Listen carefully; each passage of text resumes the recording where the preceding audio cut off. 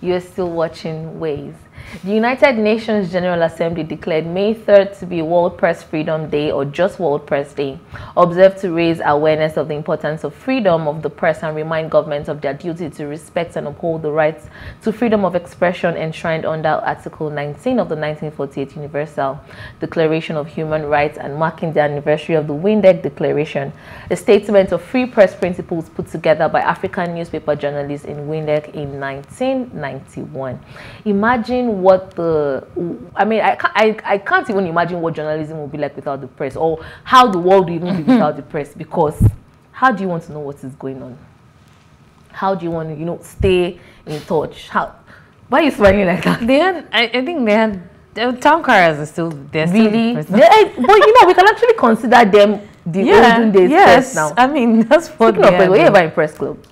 No, never. Okay. I didn't like all those kind of things. And here you are today. Here you are. Only if you knew. Well, I was. I've always liked things that have to do with my oratory skills and things like that. Yeah. So in secondary school, I could never have guessed that I had a knack for it. Yeah. For me, it was just I liked maths because it's just straightforward. Follow the formula. Actually, well, you see all this literature. You actually have to think and put in your own. I'm just like, nah, it's not really my thing. But hey, we're here, notwithstanding. All right, Mary, what do you find for us in the news today? Okay, I would like for them to pull up a video of a very, very lucky sheriff, policeman, who was, he stopped a car and was conducting a check, and another car, rammed. He was able to see it quickly and... No, you have to play it again.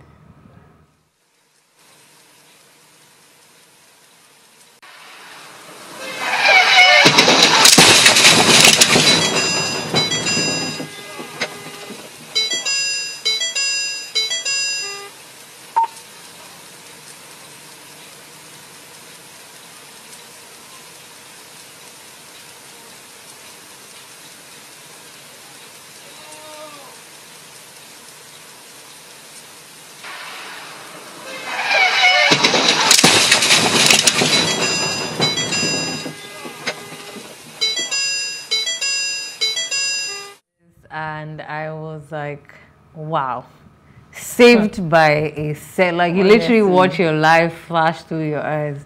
I mean, but we're grateful to God for life. So I know, right? Yeah, that's what I found in the news. I've seen an accident like that before, where there was this oncoming trailer. I don't know if you're familiar with that Ido Road coming from the mainland.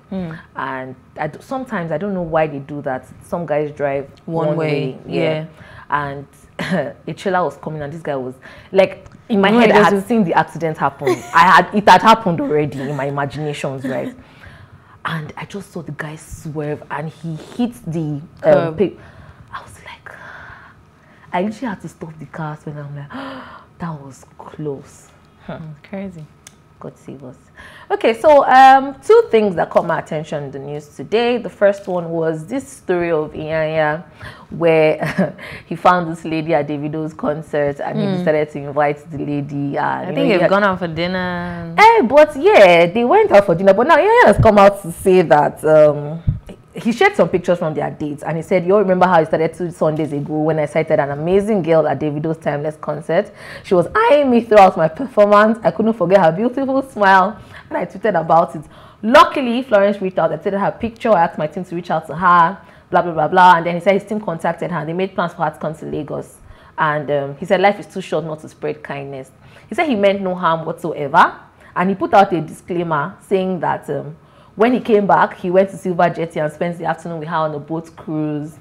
He said she's amazing. And he talked about how she has dreams of becoming an influencer and how he got her an iPhone just to, encourage her and, on her influencing journey. He said, I did not bring her here for any other agenda, but just to make sure that she was happy after all that she's been through. And I think that was a very kind gesture from him. And I really hope that... From the crowd. Right? When is your time? Well, what's nothing that the girl was eyeing? Anyway, even if she was, really, that's okay. That's completely fine. Yeah, and then the second one, I've seen a lot of people talk about the Zenith Zenith app's not working today, and a post that was put up by Tech Cabal said there was a fire incident actually on Adjusted this morning, and it says that it has affected the primary data center, which is now causing a network downtime. Yeah, so I've seen a lot of people tweeting and abusing Zenith Bank again, saying that they have started with their bank problems, but guys, calm down. They had a fire incident, and it has affected their data network, and that's why they're having a network downtime as it is. So we might want to just, cut them some slack. To be fair, yes. I mean, Zenith is pretty okay. A few times when like the Naira scarcity, when they had the glitch, but aside from any major issue, I've not really, to be honest, or me personally, I'll be honest, I don't think I've had that much issues with. I feel like you don't work on weekends, like the card stops working on Friday and then starts working on Monday again. But yeah, that's not what we're talking about. So we're talking about the hats. And we're just corrected that the hat was actually formed. Oh yes, it does red, right? That the hat is actually formed from the womb. So it's not even from when you're giving it, from the womb. Right from the very beginning, the heart is there. And that's why we can't wait to actually talk about the healthy heart, how to keep your heart healthy. But then, before we continue the conversation, let's go on a break. See you after the break.